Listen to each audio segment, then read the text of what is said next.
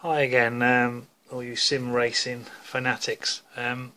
Today I'm doing a video on basically just how to set up Simvibe from an idiot's guide, because I found it to be a little bit confusing. That's the program there.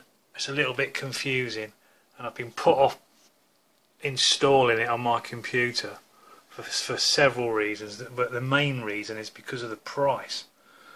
Because it's $89, which works out to about £52, which I had to buy. I ordered it a couple of days ago,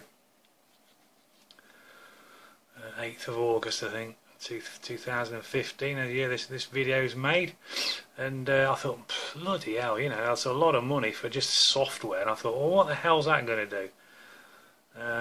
But boy, was I wrong. I mean, I've been using the butt kickers on my seat, which you can see on my other videos, for 4, 5, 6 years, and I've been adding to them, and I've just been running them through. Just taking an extension off the sound that plugs into the subwoofer out, the output, sorry, off the sound, onboard sound, and just using the sound to generate the shakes. But I now understand all about Simvibe, and I would just wished I'd have got onto it years ago, because Simvibe actually takes the telemetry, is it, or something like that, from the game and converts that to your butt kickers, and it works in such a fantastic way. It's so different from just running a butt kicker from from onboard sound.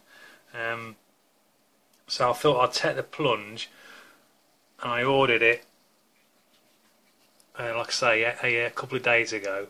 Installed it, which is there. I thought, my God, I've got to get 52 quid's worth out of this. And the reason why I'm doing the video is because it can be a little bit confusing how you set it up. Two guys, Darren and Sean on Inside Sim Racing, gone over it, but again, confusing. You have to keep watching it, and all of a sudden it will click, and it clicked with me. So I just thought, right, I'm going to take the plunge, ordered it, downloaded it. Now what you have to do, and this is where I got confused with it, is you have to go to your control panel, go to your sounds, and then go sound, and then what you've got to do is you've got to, firstly, sorry, you have to have another sound card. So my second sound card is the Zonar DG audio device from Asus. That's my second sound card. The onboard sound, I've got a Asus Sabertooth motherboard, is the Realtek high definition. Now that is what I'm using for my just ordinary sound coming out of my Logitechs front and rear. And what you have to do is you have to configure, well, not so much this, but you just configure so that your computer knows where the sounds are coming from.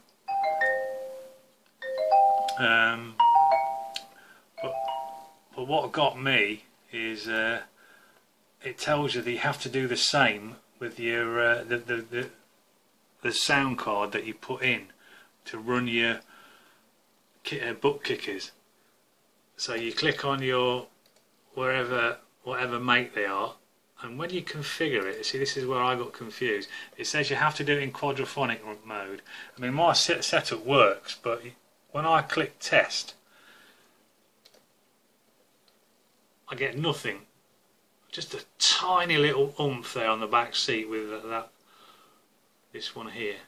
I get the tiniest little oomph, but what's apparently it's doing, it's sending out a high frequency signal to your butt kickers. But because your butt kickers only take low frequency, it doesn't show up, and you think, it doesn't work. So you start messing around with your cabling, which is what I did, clicking it in stereo, 5.1, 7.1. And I just thought it wasn't working. But if you leave it at that, and then just leave all this, because apparently it says in the manual that you have to let it run in full range mode or something. So You just do all that, configure it, and then leave it. So that's your speakers for your dedicated sound card for your butt kickers, and your onboard sound is handled its normal way through your high tech, real tech. So you just close all that down,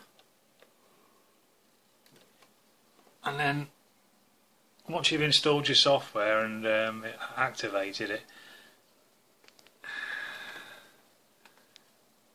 you just click on the Simvibe software, open it, and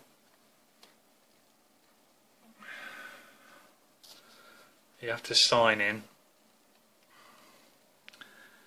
And if you don't, if there's been a lot of people saying that they've had problems with it signing in, it should do it automatically. If not, you have to check that it's the actual update, the updated version. And this is Simvibe 4. I was actually using Simvibe 3 when I downloaded it off the site, but I couldn't get project cards. I couldn't get any of the games that weren't recognised by the software. And what it's saying to you, another thing you have to be careful of, is when you downloaded it and you open it, you have to make sure that all your all your games are in their root file, which is like C under Steam. I was putting all my games under F, because I've got two SSDs. I was putting all mine on that one, and Simvibe wasn't recognising them, and I thought, what's going on? So you have to actually make sure that all your games are installed in their locations, and then when you open it, you're presented with this menu now: manage sim buttons, visual app analyzer, settings. You go on settings, and then this is where you'll see your sim device, and this is where you start to mess around with the software. This is where you start checking things. Now, as soon as you click on one of the speakers, they'll come on straight away. That light there comes on the 4-channel amplifier that I've got. It doesn't come on when it's playing audio, which is what I like, which is one of the reasons why I bought it. Because when I'm playing games like R Factor or A7, all the UI music, all the music, it's firing the butt kickers all the time. But this sim experience, this Simvibe, only fires when you get out of pits. Your engine will start to roar. Now when I click on this now, I get thumps.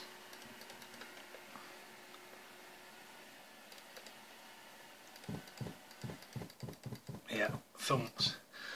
And you've got two different modes. You've got chassis mode and extensions mode. Chassis mode is where you have that speaker on each corner. Have four shakers. Extensions mode is you just place one under your seat. It's a little bit easier for people that haven't got a full rig that they can't mount for. I've got my game race. It doesn't have 4 corners. It's just got a rear and a front, if you like, with the centre post. So it's a bit awkward. But what I've done is I've mounted 2 shakers on the sides of the seat on risers.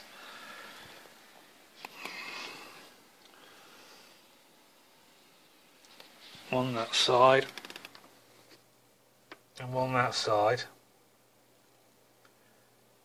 to give me left and right when I go and have a rumble strip, right and left. So that's why I've mounted them in chassis mode. So you've got left and right, and then I've also just put another cable on the blackout.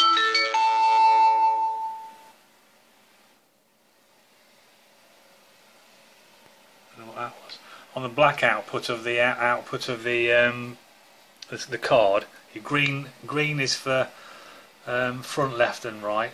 black output is for rear, left and right. Well, I've only just used one mono jack to RCA just to fill out the speakers that I've got fitted on my seat, and I've just got one fitted underneath the underneath my seat to fire through the seat, and that gives me all the thuds from the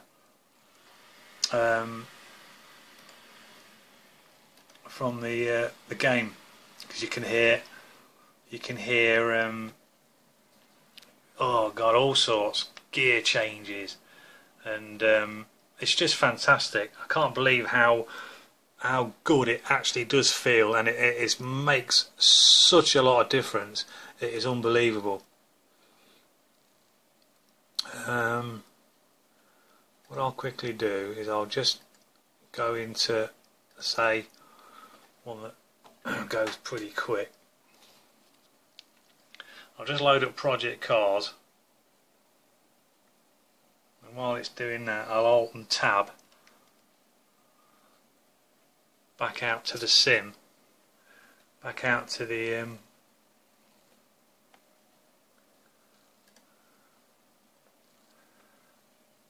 and go into Output Mixer, and this is where you start to, this is where it starts to get technical. You've got all these effects: engine, gear change, impacts, road bumps, and these are all the values that I've got them at now. I mean, the gear change one, every time it changes gear, it thumps underneath the seat. The vibrations, speed, white noise, which is wind, lock up, mono. I don't know, I've got two of them on there. I understand that, but the good thing about this is that you can switch them all on and off. To be honest, I'm still messing around with the, because I've only had it a few days, and the good thing about these is you can turn each one on and off, and when you start to use this software, it's best to switch everything off and then just run through each one to know where you are, which is what I did. Start off with engine vibration. It's not quite full bore, but it really does rattle the seat, and then add gear changes, and again, I mean, I've got mine set to full, but I can turn that down, and then just set each one individually until you get all the ones that you want, and then it doesn't sort of you know, wondering what's doing what, and it's made an absolute hell of a difference. I've still got one butt kicker which is mounted right behind the seat, that one there, which I just use that one for coming out of the onboard sound. So generally it just works through volume, so if I'm listening to music or anything, it still works the old way, if you like, the way that everyone had to have it before Simvibe came out.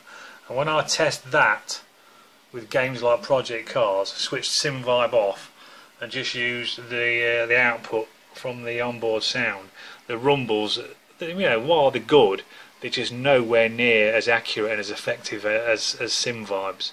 It's just absolutely fantastic. Can't recommend it enough. I know it sounds like it's a lot of money, but it isn't. So I would definitely say it's worth it. And if you can just get around the technical side of it, make sure you go into your Windows and sort out that, like I say, that quadraphonic sound for the extra sound card. Once you've done that, forget about you can't hear it. It is checking it, so don't worry about that. And this is what I did. I got myself into a right pickle, thinking, shit, it's not work, you know, and I've wasted my money. But once you get that sorted out, go into your game. You don't hear no audio music, you don't hear no thumping UI. It's just fantastic. It sometimes used to scare me when I was playing Race 07, and I come back out go back into the garage and thump, it would start working with other sounds, and this doesn't. It shuts off as soon as you come out of the program, where you go back into the garage. It stops. It only works when you hit the throttle. And that's when you start getting all your effects, all your bumps and all your suspension, and It's just brilliant, and I absolutely love it. So I would definitely say it's worth it. It's a bit of an investment, you know, £52 for this. I mean, I've got 4 butt kickers with the amps to go with it. You know, you're looking at, let me see, 3, 4. I'm probably looking at £600 or £700 worth of just sound stuff for the seat. It's just ridiculous. But I mean, obviously, I've had my butt kickers and my amps for years and years. So, you know, if you like, I've kind of wavered that now. But just adding to that this week, this Simvibe, it's just totaled it out way to 600, 700 even. And something else I had to do, let's get out of the seat, since putting Simvibe on, is I had to put some strengthening, a bar, some threaded bar through the seat to strengthen that, because these shakers were just absolutely rattling. It's just absolutely unbelievable. You can feel everything, and these were rattling a bit, so I put some of that through just to steady these 2 risers. And that's the one underneath that's using the black rear output of the second sound card, just for the gear changes and engine vibration. And then these 2 side ones will actually work left and right. When you go over a left bump, you feel it on the left, vice versa. And eventually I will stick that butt kicker that's on the back underneath the pedal, so I can go into what's called extensions mode as well, where you can put one under there and then leave the one under the seat. So you've got chassis mode working left and right, and then you can go into extensions mode at the same time and run that as well.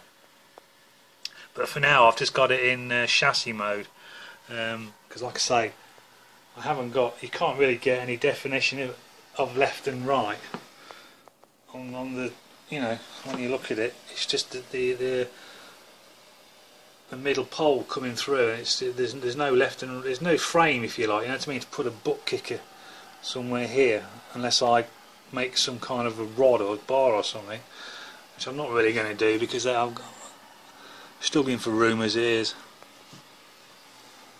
So yeah, that's what I've done. And if you're interested in getting it, or if you think, shall I get it, believe you me, it is worth it. So yeah, any advice, if you need any advice, or if you watch this and you think, I don't know what I'm doing, just let me know. Just leave me a comment and I'll answer it for you. I mean, I've had to do it the hard way. Like I say, I read on Inside Sim Racing, I watched their videos, but it's still confusing until you do it yourself. So I've done it. I've got the software. I'll never ever go back. I'll always use Simvibe now, because it is just brilliant. It takes the whole using butt kickers to a whole new level. Believe me, you will notice 100% the difference between Simvibe and standard output sound. So thanks for now. I hope you like the video, and speak to you again soon. Bye bye.